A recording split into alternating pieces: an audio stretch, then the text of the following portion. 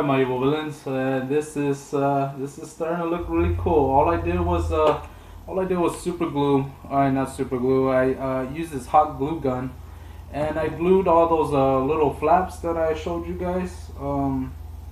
Yeah, and then it just looks really awesome now. You can see that this piggy bank's gonna this atomic bomb looking piggy bank is gonna look really awesome. It's gonna look very villainous, and I just can't wait to finish. Now, depending on the type of where do you want the slot to be, like where you want to dump your little change in, this entirely depends on you. I am gonna fix this thing up so I can paint it now. I'm gonna go through a brown, was it like a tan color paint. I didn't want to go with a camel green, but I guess I don't have any, so I'm gonna go ahead and just make it into a more of a tan color camel, so it can look more like a desert type color. But yeah, this thing is really looking like an actual bomb. Look at this thing. Oh, sorry. Yeah. So yeah, I'm gonna wait for the glue to dry. It's already drying up, and yeah, using an ordinary pickle jar, I managed to turn this thing into a type of nuclear bomb you probably see in TV. All right. So I'll see you in a little bit when I'm finally finished, I think. All right.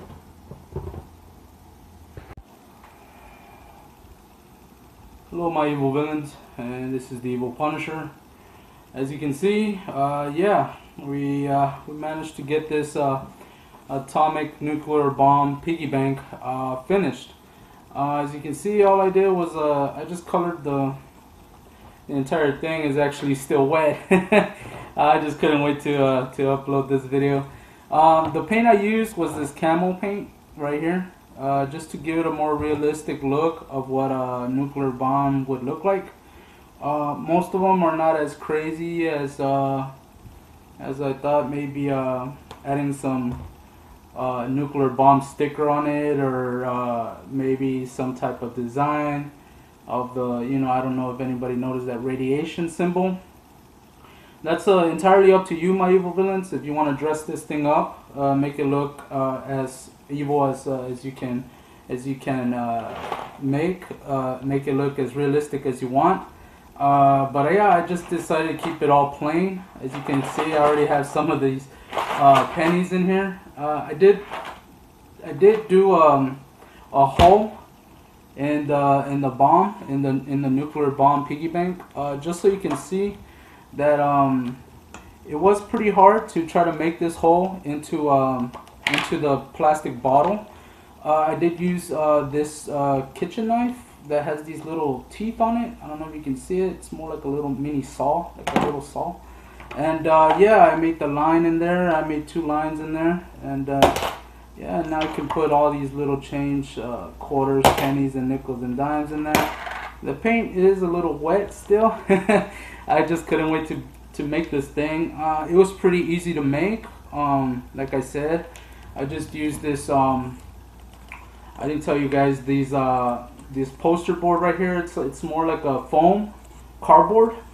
It's like a foam cardboard, and as you can see, it can fit a dollar inside. I just squeeze it in there, and there it goes. It goes in. Alright, so I hope this video was kind of fun.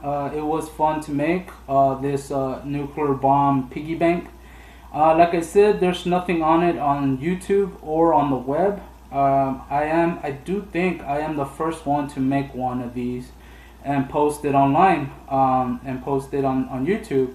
Yeah, I don't know why nothing like this has been done yet. I guess nobody feels the need to make to buy one of these actually at a store, but I don't know, it does look kind of cool, you guys. I really like this bomb, this nuclear bomb piggy bank that I made.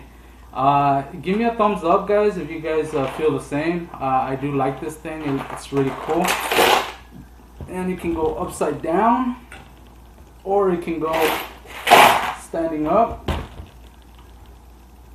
Yeah, it's really cool. I really like this this new piggy bank that I made for myself.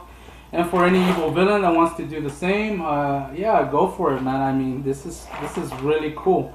It does look like an actual it does look like an actual nuclear bomb, but it is a piggy bank actually.